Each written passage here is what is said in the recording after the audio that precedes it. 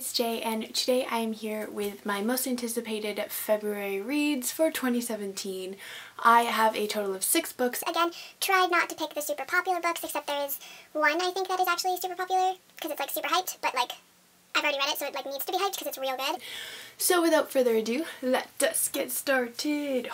My first book is called The Burning World by Isaac Marion, and this is actually the second book in the Warm Bodies series. I had no idea they were making a second book, and I saw it on the Goodreads list, and I freaked out because Warm Bodies is one of my favorite books. So I'm very excited for a sequel. I'm not going to give a synopsis about it because it's a sequel, but basically R is back and Julie is back and there's a war. And this book is supposed to come out on February 7th, 2017. So, you know your girl.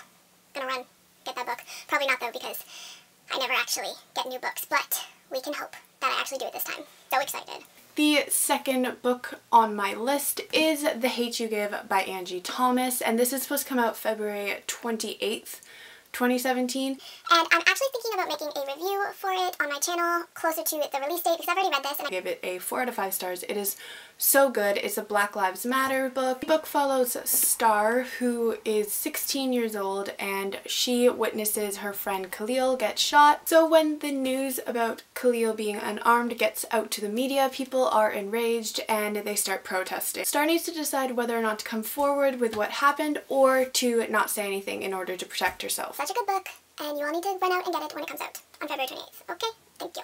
My third book on my list is To Catch a Killer by Cheryl Scarborough, and this is supposed to come out February 7th, 2017. And this book follows Erin Blake, who as a child survived 3 days beside her mother's dead body, and she was raised by her mother's best friend because they didn't know who her father was. So 14 years later, she discovers the body of her biology teacher, and when the police start asking her questions, she doesn't tell them the entire truth because she is convinced that it would get in the way of her own investigation into her mother's murder. I just think that it sounds super cool, and it's like a psychological thriller mystery thing. And you know your girl like her psychological thriller mystery things, so I'm excited about this. And it was also sent to a bunch of booktubers in like a little package with like forensic stuff, and I want to read it because it seems cool. The fourth book on my list is called Sad Perfect, and it is by Stephanie Elliott, and it's supposed to come out February 28th, 2017. This book follows 16-year-old P, who suffers from avoidant restrictive food intake disorder. She falls in love with a boy named Ben, and she decides that she's going to hide her disorder from him, so she decides that she's not going to take her anxiety medication anymore, and that is when her disorder takes over. So she turns to Ben and her family for support, and it's basically her journey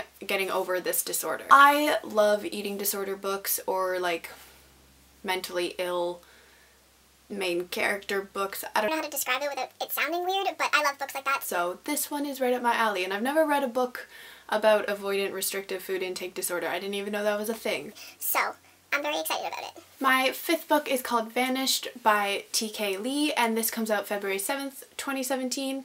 This book follows Ray Kilpatrick, who had the perfect life. She's about to marry the man of her dreams until he never comes home from a humanitarian project.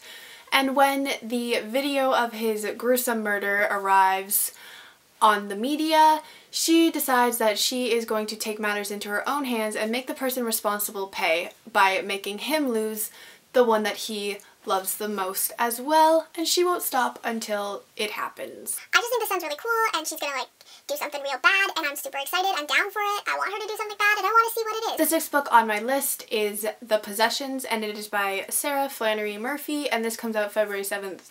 This book follows Eurydice, who works as a body for a private company where grieving people can come in and give a possession to these bodies, and they basically communicate with the dead. Edie channels Sylvia, who is the deceased wife of a guy named Patrick, and she becomes obsessed with this glamorous couple, and she begins to help Patrick connect with his wife outside of the walls of this private company.